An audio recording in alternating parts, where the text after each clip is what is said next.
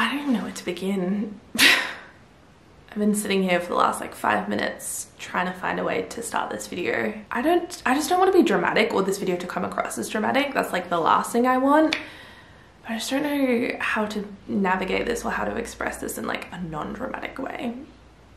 Because the truth is, I have basically just dropped off the face of the earth for the last 2 weeks. I haven't posted, I haven't been on my Instagram, and I've moved.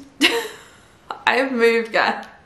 What even is my life? I'm sure many of you have a lot of questions. I know a lot of you do. I posted on my Instagram story like a few sneak peeks of the new house, which I'm so excited about, and I cannot wait to show you guys. Yeah, I got a lot of questions, a lot of people very confused, and I 100% understand. Like, I've gone MIA and then suddenly I'm in a new house. I mean, I don't have to explain myself, but I feel a sense of responsibility to share this and to be vulnerable, and yeah, just to share. Like, you guys know I share my life. I try and be as honest and open about my life and the highs and lows, and this is, I don't know if you call this a high or a low. It's been a lot of lows, but now we're on a high. Like this beautiful home and this next chapter is definitely a high, but yeah, it's been a journey to get here. I guess I'll start from the beginning. There's no better place to start.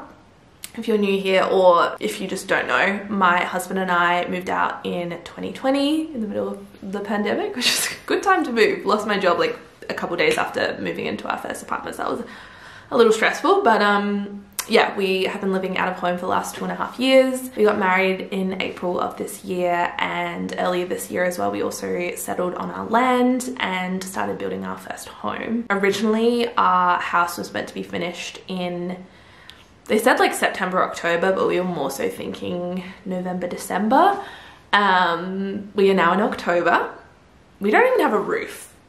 Like, we are not even close to being finished. Our new estimated move-in date is sometime in March. Again, we'll see. I'm not exactly optimistic, and because we thought it would be done by the end of this year, we decided in April of this year to move back in with my parents, which has been a journey. I love my parents. I just want to start by saying that my parents are some of the best people. You guys know, you see them in my videos, but it just wasn't working. It just wasn't working, and I think it can be hard sometimes to admit that. I think going from living out of home and being your own independent adult and living your life in your own way and creating, you know, your routines and your expectations, and I don't know, just being an adult and having your own space, and then going from that and then moving back in with your parents and almost going back to your own childlike state. It's weird. It's weird. It's, I don't want to say unnatural, because like a lot of people do it. I mean, we did it for 6 months, over 6 months, but it just kind of got to a point where it was just not healthy anymore for anyone. Yeah, and that's okay. Originally, we all thought that it would be, you know, 6, maybe 9 months, but as things have gone on and as the building process has continued, it's obvious that it's going to be at least another 6 months, if not longer. And it kind of got to a point where, yeah, it was just the best decision for us to move out, find our own place, and yeah, just remove ourselves from that situation. As I said, I'm not going to go into detail about what happened or what went down. I think it's just important to know that everything's okay. Well, I mean, it's not okay, it hasn't been okay, but it is okay now. I feel like this is a very real part of adulthood, and this is just an experience. Like, it's all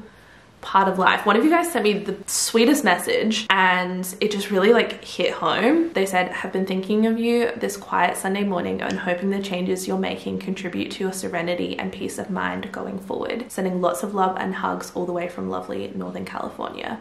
I know you've made the best decision for yourselves and your family. Plans change, life happens, we grow and learn and adapt. It's another stitch in the tapestry of life, but you've got this." Oh. Amen, sister. I feel like that really just sums it up. This was the best decision for not only myself, for Nick, for my parents, for our mental health, for our lifestyle, just like everything. I just feel so good about this decision. It was not an easy decision. It was not an overnight, like I know it might seem like that. This was like a build up for a while. I think this was, yeah, definitely coming for a while. And yeah, it was just truly the best decision for us. I don't know if you can see or feel it from me speaking, but like I just feel such a sense of peace and relief and excitement. Like I just feel like I'm back. Like I'm back. Your environment plays such a huge, well, I don't know, maybe this is just me, but it plays such a huge part in how I feel and how I act and how I carry myself. Just to feel that sense of peace and calmness and excitement about where we're living and to have our own space again. Like it's truly the best feeling, and I really cannot convey that enough. I'm sure if you've done this before, I feel like it's one thing to live with your parents, but to go from living with them and then living out of home and then moving back in as a full-blown married woman, it's a lot. It is a lot. It's a lot for everyone, like not only for us but also for them. Like they've gone from being empty nesters to having 2 adults living in their house. Like it was just a lot. And yeah, that's really what it came down to. It's a bit of a unique situation or dynamic, not only coming back home with my husband and that dynamic, but then also just a lot of like unresolved trauma and PTSD and just a lot of layers. You guys know I've been very honest about my sister and her health, and I guess the after effects of that. Like it's not, even though she might not be living in the house anymore, there's still a lot of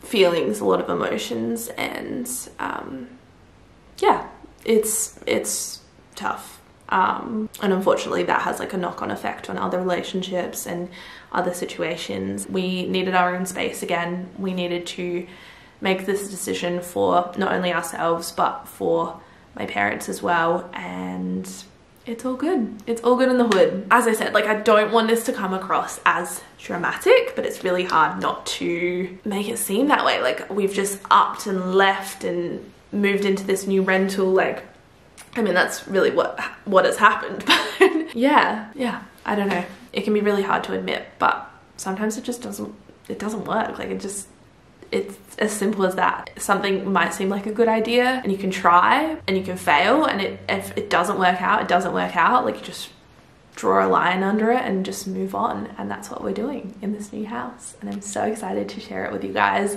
I filmed an empty house tour, so that'll be up in my next video, so stay tuned for that. Lots of moving vlogs, just like so much content to come. That's not why we moved for the content, but just to be in a new space, like I feel so motivated. I'm excited to like decorate and just to, I don't know, be back to my thing, you know? Like I can fill grocery hauls again, and because this is like a brand new house, it's quite, I want to say similar, but like similar vibes to our house that we're building. And you guys know we put a lot of our stuff in storage, but we also sold a lot of our stuff, like our couch and microwave and not a fridge. We have a fridge. Do we have a fridge? We have a fridge. We want to upgrade our fridge. Like all of these things that we've been saving for our new house, we can now start buying. And I mean, who knows how long we'll be here for, but to decorate and then take it over to our new house, like I'm just so excited. It feels good to share. It feels good to get that off my chest. My parents are, of course, super happy for us, super encouraging of this decision, and yeah, I'm just really happy.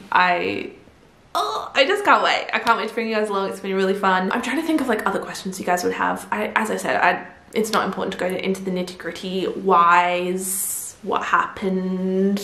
We have just been in like full finding a house mode, which has been really challenging. When we made the decision to leave, we moved in temporarily with Nick's parents, which they have been so great and so supportive and very understanding. And obviously we knew that was just a temporary solution, and it was really important and honestly imperative that we found a new rental as quickly as we could. So, I mean, it was only a week, but work, inspection,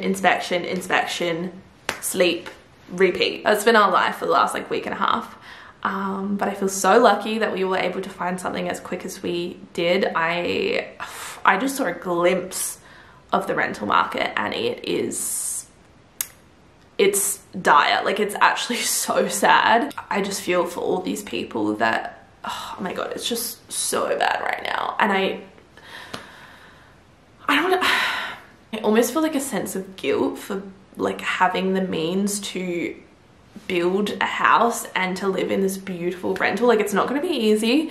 You guys will see when I do my next budget with me, like, sacrifices have had to be made. But I think ultimately, like, this is my overall message. I obviously do a lot of budget and finance related videos on my channel, but if there's one thing I've learned from this experience, is that there are some things that you just can't put a price on, and your mental health and your happiness is one of those. And if that means that we barely save any money for the next 6 to 9 months, however long it takes until we're in our own home, then so be it. Like, yeah, you just really can't put a price on that. And yeah, it's gonna be an interesting next few months, a lot of reshuffling with the budget, but ultimately we have a roof over our heads, a stunning home, and yeah, I just feel so lucky. I just feel awkward like talking about it because it's such like a personal thing, and it's something that not only involves me, Nick, but also my family.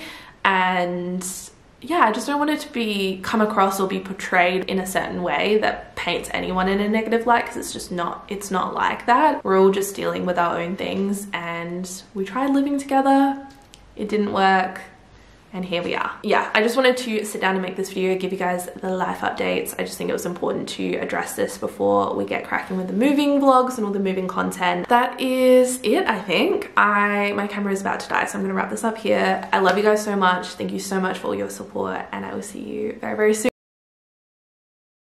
Do just what